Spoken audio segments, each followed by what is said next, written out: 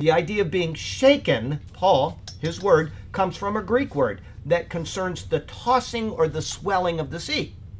They were to be firm and fixed, as if on dry land, not tossed about like a little boat on a raging sea. The apostles with Jesus could tell you all about that. They were scared out of their minds until Jesus said, calm, be still. And then they were okay with that, all right?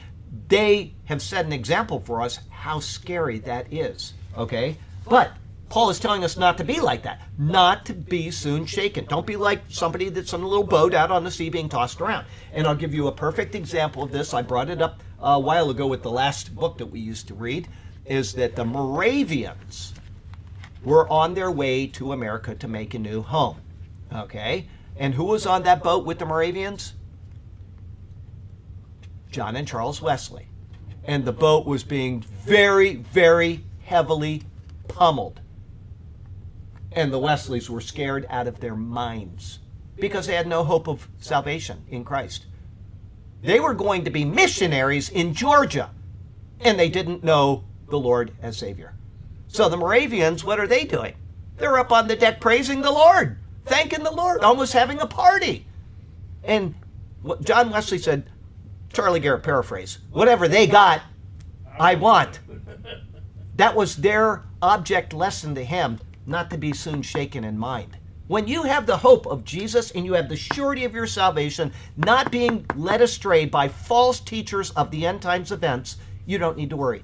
You do not need to worry. And that is what Paul is trying to tell you. You are okay in Christ.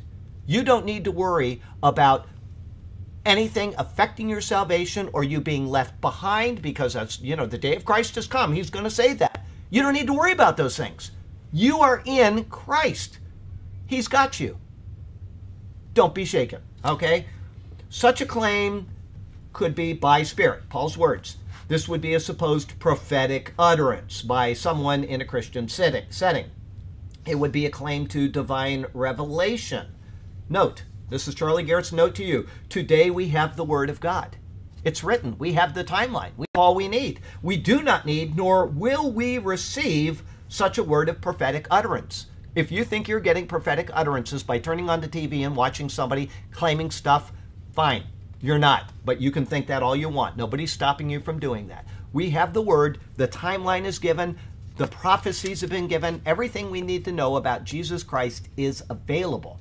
We live now by faith. That's it. We live by faith and not by sight. Faith comes by hearing, and hearing by the Word of God. Yes.